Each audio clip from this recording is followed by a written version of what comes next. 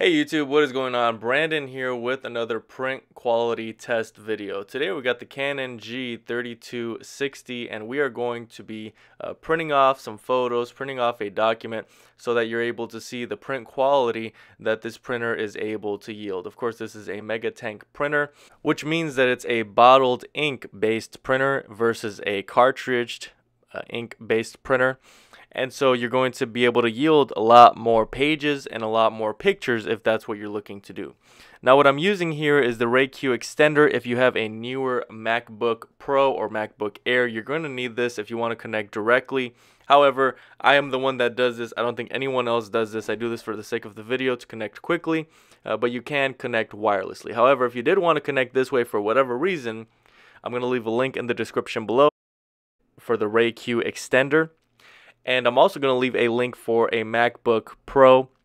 If you want to get yourself one, I highly recommend this computer. It does great. All the presets you're going to see here for the photos are exclusively on this laptop, the MacBook Pro or Air versions. So if you have a Dell, you're going to have to look up how to adjust the presets if you don't already know how to. If you're new to the channel, please consider subscribing. Also, there will be links in the description below for products I end up talking about, such as the ones I just mentioned. So keep an eye out for those. If you have any questions at all, comment below. But right now, we're going to be printing off a document. Unfortunately, this printer does not do double-sided printing. So what you see here is one-sided printing.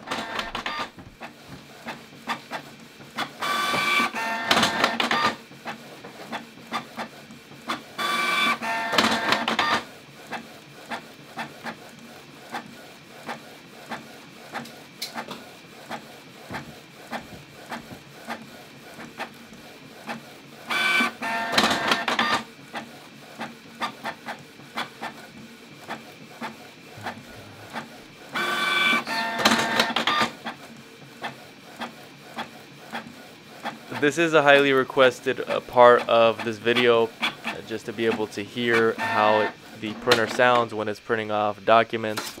So we include this in here.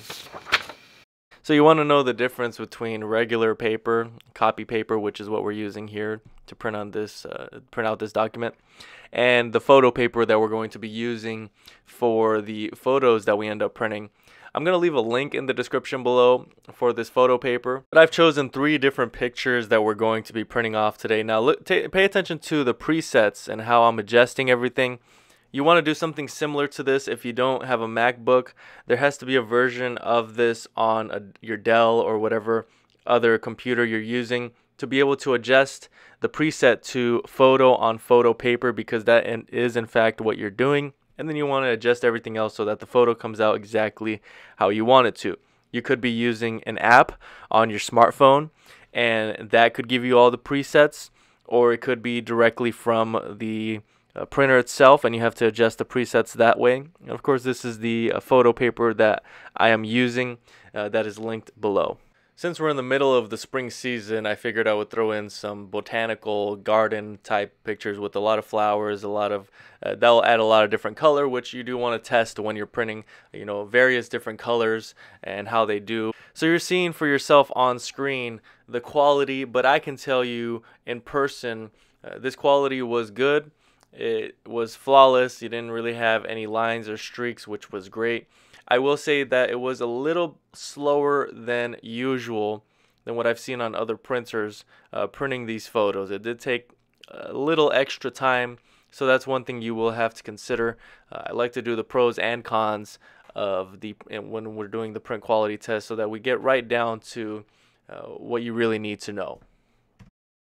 And of course, in this picture, you have a lot of green. This, I'm assuming, is in Brazil, because you have the Christ statue that is at the top of the mountain. You can see, I believe the name of the statue is Christ the Redeemer. And of course, we like to travel the world here at Best Printers. And so we'll take you to Brazil. We'll take you to Guatemala. We even go to Italy. We go to Spain. We go to Switzerland. You know, I might just do that with future videos, is do a different country each time. It actually would be pretty interesting. But I do like to get some well-rounded pictures in here with a lot of color, because you want to see the different colors. You want to see the greens, you want to see the blues, and then you want to see the rainbow, which is going to be the next picture, which has all the colors Sometimes I don't do that with certain print quality tests. So you are going to see a pretty well-rounded print quality test here with this printer. Now, if you don't already own this printer and you're watching this video, there will be a link for this printer that you can go to so you can make a purchase, check pricing, do whatever it is you need to do. Of course, if you already have this printer, you may be looking to get some more affordable ink, which I will provide a link to as well for some remanufactured ink. I highly recommend you use remanufactured ink simply because it's just liquid ink. There's no cartridge, there's no chip, so you're not going to have really any confusion with the printer. You're just pouring in ink. You should be completely fine, whether it's remanufactured, whether it's Canon, whether it's HP. It doesn't really matter.